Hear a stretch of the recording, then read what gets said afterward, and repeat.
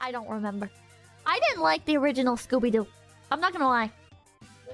I don't really have much of a dog in this race. I didn't really like the original Scooby-Doo. BDM loud.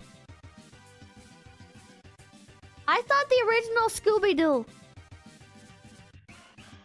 was really fucking annoying. Like, once I learned that it's never gonna be something actually paranormal,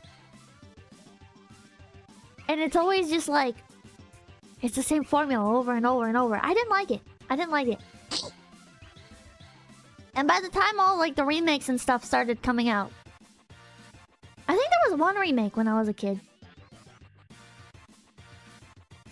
And it was a bit better, but it still didn't really bother. Super Rocker, thank you. Big BB, is it okay? Oh, it's okay that you don't have much of a dog in this because neither does the Velma show. That is true. I don't have a dog in this race or a dog in this fight, but neither does Velma. Because despite being a Scooby-Doo adaptation, there is no Scooby-Doo. Which begs the question, why did you adapt Scooby-Doo? It just seems a little bit weird to me. I feel like everybody's already pointed this out. Everybody's been pointing this out. But what made you feel compelled to do a remake? Or an adaptation, not a remake, but an adaptation of a show about teenagers solving mysteries with their dog. And you take out the fucking dog. Man, Scooby-Doo and Scrappy-Doo is by far the worst show in the Scooby-Doo franchise. Velma, 2023.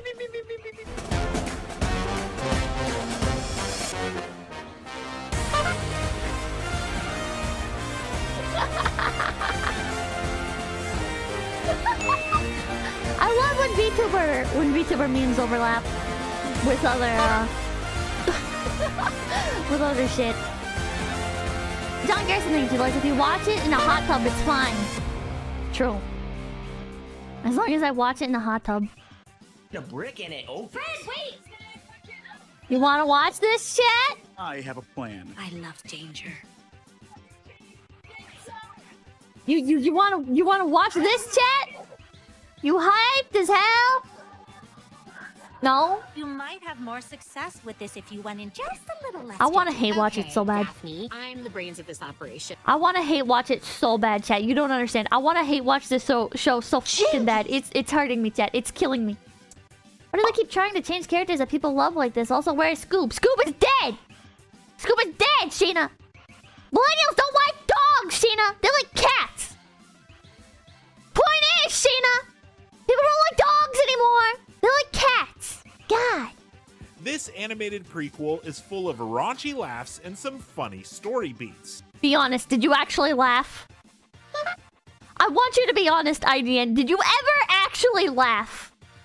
You can't just say that. You can't say raunchy laughs if you didn't fucking laugh, dude. This feels weird. Why do they keep disavowing the audience that actually likes the thing? It just doesn't make any fucking sense to me. I can understand wanting to capture another market, right? I can completely understand wanting to try and capture another market and trying to, like, divert some resources into doing so. But at the same time, why disavow the original people that liked it? It just doesn't... I don't understand. Like, why would they hate people that are giving them money already? Why would they hate their built-in fan base? It doesn't make any fucking sense to me. It's the same thing with, like, Dungeons and Dragons, right? It's like Wizards of the Coast, for some reason, fucking hates the people that like D&D. And I just don't understand. These are the people that are giving you their fucking money, dude. What is your problem? What market do you fucking want that you have to disavow the people that already like it? The Witcher? Yeah, the new fucking Witcher show? Or the fact that the Witcher show on Netflix was made by people who don't even like The Witcher? I think it's as much of a symptom of creative bankruptcy as it is propaganda.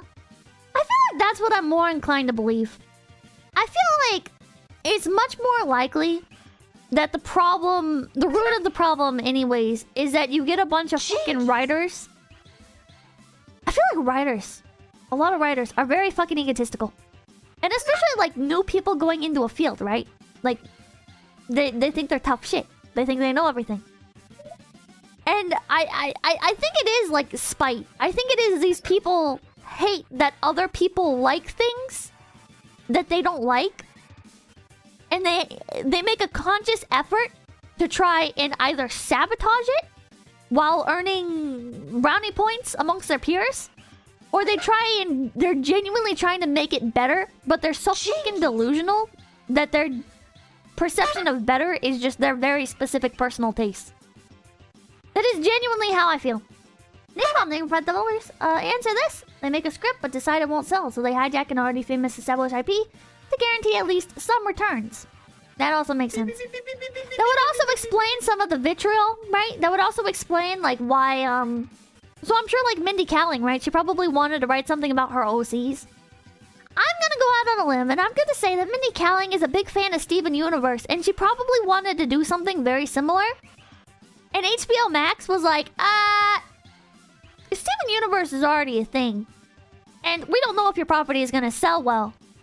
So how about you adapt your characters using the Scooby-Doo IP? Because we're due for a new iteration. I do think that makes sense. And that's probably why she's like writing a bunch of angry, passive-aggressive shit into the show. Because she didn't actually want to write this show.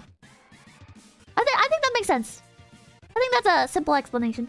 In this animated series, Velma isn't just a spunky, sarcastic teen who wants to fight the patriarchy and solve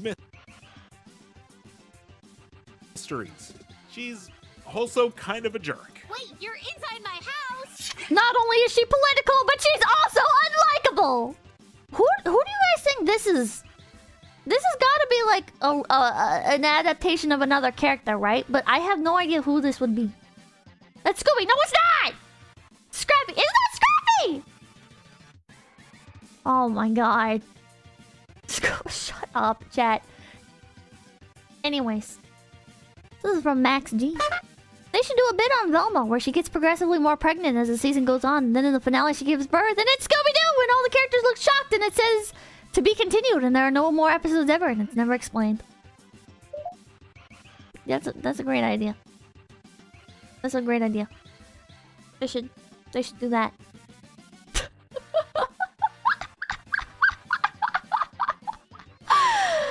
They should do that. That's brilliant.